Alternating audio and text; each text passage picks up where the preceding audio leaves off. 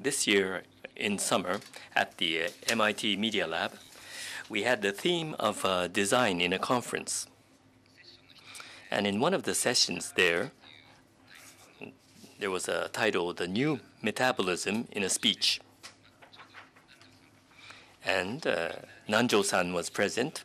The Japanese people were surprised by the following. I'm sure that you're familiar with this, but after World War II in Japan, as Nicholas had mentioned, Tange-san and other famous architects after World War II started a metabolism movement in architecture, and the ideology there happened to correspond to post-war Japan, and it was inspired by nature and biology, and it focused on growth. It looked at cells and trees as inspiration for buildings and city development, and this attracted the attention of the world. And it may be Odaiba's Fuji Television building and so on, but this movement did not spread that widely. So what does the new metabolism refer to? If you ask different people, you'll get various types of different interpretations. And already the theme of biology is in many of the presentations. And for the new metabolism, it was like metabolism in Japan.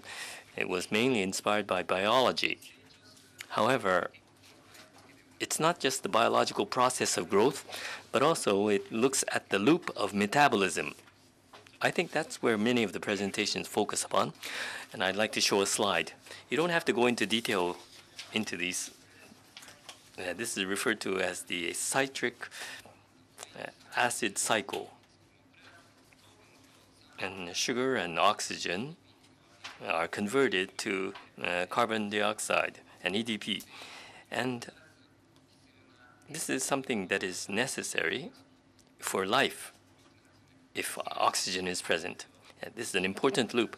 And in the world of nature, if you look at it, there's always the output of someone that becomes the input of some party, so that almost all systems are created of a variety of different types of loops. When we look at the evolution of nature, if you generate something, then it is utilized somewhere. As in there was cyanobacteria that was mentioned by Orrin Katz. And so if there is oxygen that is generated, then how to use that oxygen, because it's a toxin, is something that went through a long period of evolution. When it comes to human city development or design development, such loops were ignored. And for one's advantage from the environment, various resources were extracted to create things. When it's an open loop, it may simply be a matter of looking at nature and seeing animals eat grass, the feces becomes fertilizer, and there's a sustainable stability. But then humans use petroleum as fertilizer, create corn, and then a foster bull feces come about, which causes toxins and destroys the environment. So it's not a closed loop at all. But if you look at ecosystems and sophisticated development, it's not going to last forever. And so there's going to be shrinkage of cities or transformation of cities.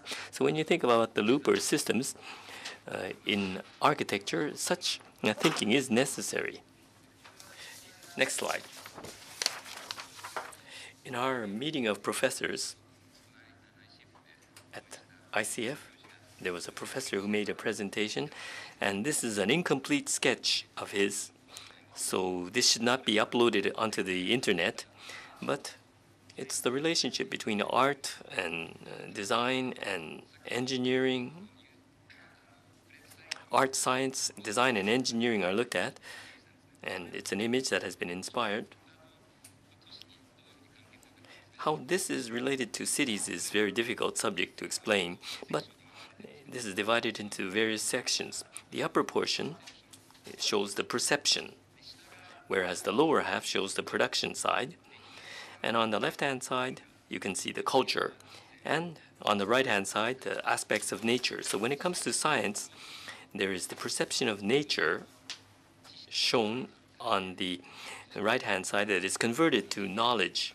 And then engineering takes that knowledge and converts that into function and utility.